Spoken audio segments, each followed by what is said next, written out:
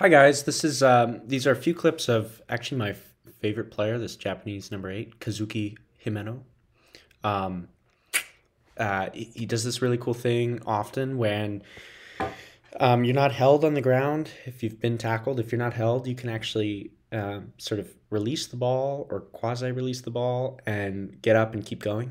And it's a cool way to get a couple extra meters, get a easier clear out. Force the gain line, cross the gain line and force the defense back a bit. So I'm just going to show you sort of what he does. Here he is off the hit line, gets brought to the ground, but see the 9 doesn't hold him. He rolls away pretty quickly. And so he just picks up the ball and keeps going. And that has to shift those these three players who got set in their defensive line, suddenly they have to shift back. And they've got quick ball off that. Anyway, he goes down.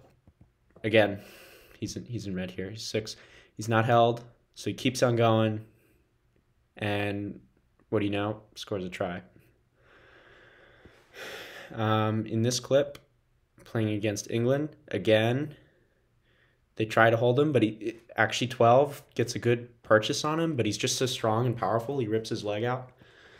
And a lot of you, I'm sure, could do that. Picks it up, drives Jamie George, who, would have been a tackler in that line. They got to commit one extra guy. They've already got a guy out of the play who just tackled him. Now they have to commit one extra guy, take a step back. They've lost a couple meters. Overall, if you can be sneaky and pull this off without getting called for double movement, because if you're held and you do it, then you'll almost certainly get called for it. Could be a really cool move.